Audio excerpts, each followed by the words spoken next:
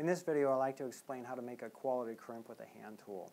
You've obviously chosen a terminal that you want to crimp. In each terminal, we have a specific hand tool that will crimp that terminal.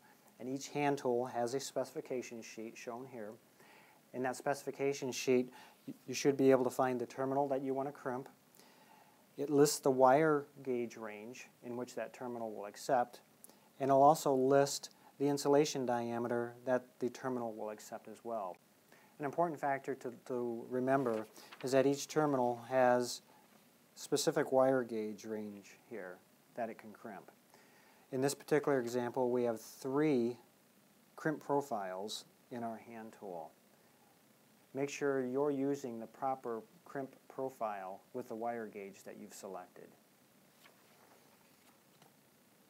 The hand tool, as you see here, has 3 crimp profiles. Again, matching the profile to the wire gauge that you've selected is critical.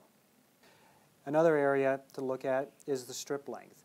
Making sure that the proper size is important, again, to crimp quality.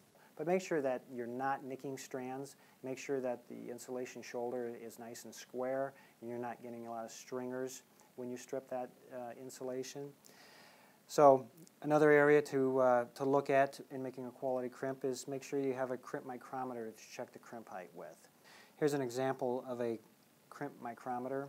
It has a point on the barrel, and the anvil has a flat blade here, and those are specific to a crimp micrometer.